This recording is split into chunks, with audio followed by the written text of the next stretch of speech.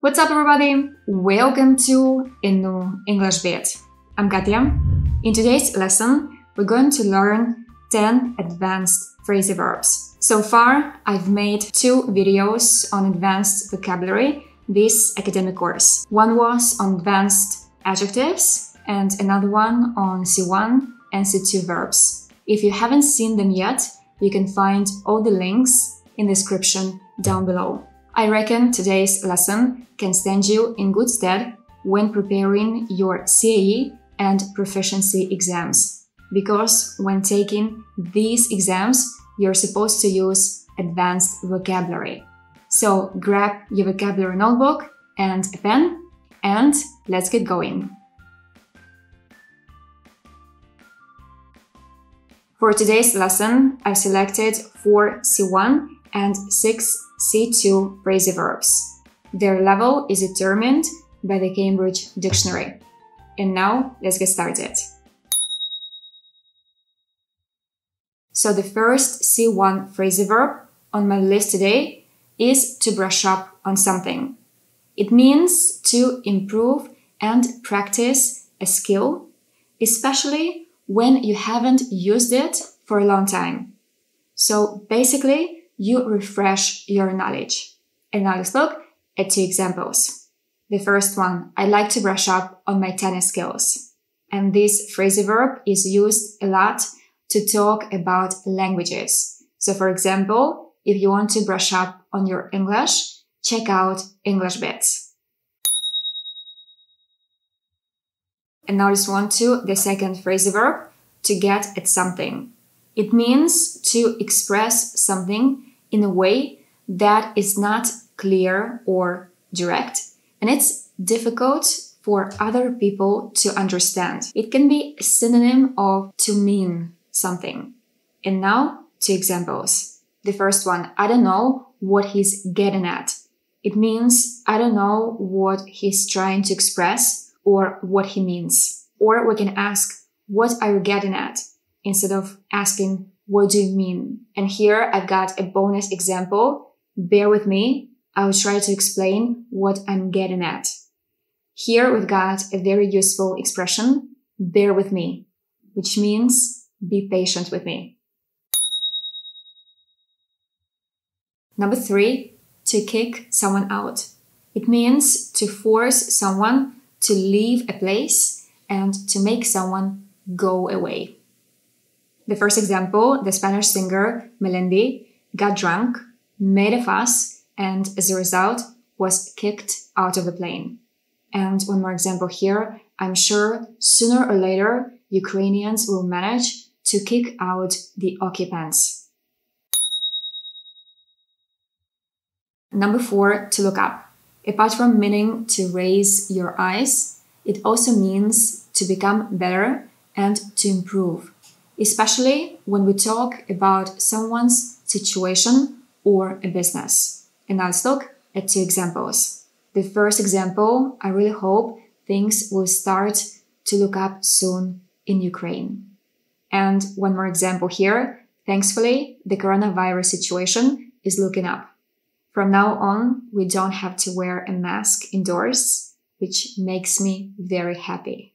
And guys, before we continue, just a super quick reminder. If you like today's lesson, please don't forget to like it and subscribe to English Bits if you like my channel.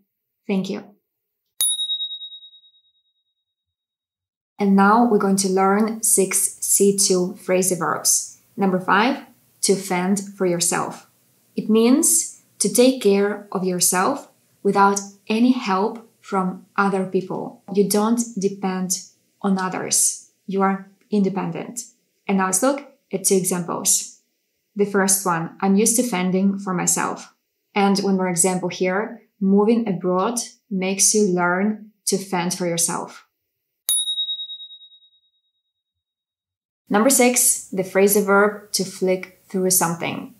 It means to look at the pages of a book, a magazine, a newspaper, a photo album, a website without reading everything. So you do it very quickly. And we can also use this phrasal verb to talk about TV channels when you change from one channel to another very quickly.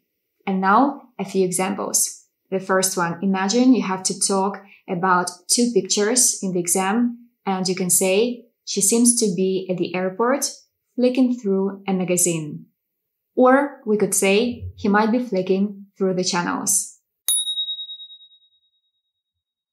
Number 7, to own up. It means to admit you've done something wrong and to confess to something. The first example, you might know what I'm getting at in this example. Everybody knows they are guilty, but they refuse to own up. And one more example, he owned up to spying his boss. If you want to use a verb after to own up, you have to use ing, gerund. So it's not to spy, but spying.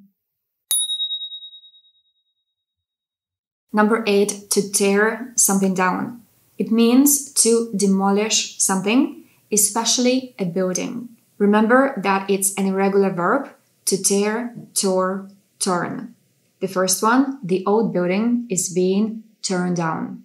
And one more example, they're going to tear down the old stadium and build a new parking lot in its place. 2 more to go. Number 9, to shake something off. It means to get rid of an illness or a temporary injury or a negative feeling. And now, a few examples. The first one, I hope I will shake off this cold soon. The second example, I managed to shake this virus off. And Taylor Swift has a super catchy song, Shake It Off. And she sings, I'm just gonna shake, I shake it off, I shake it off. And the last phrasal verb for today, to track someone or something down. It means to find someone or something after searching in several places or for a long time. And now 2 examples.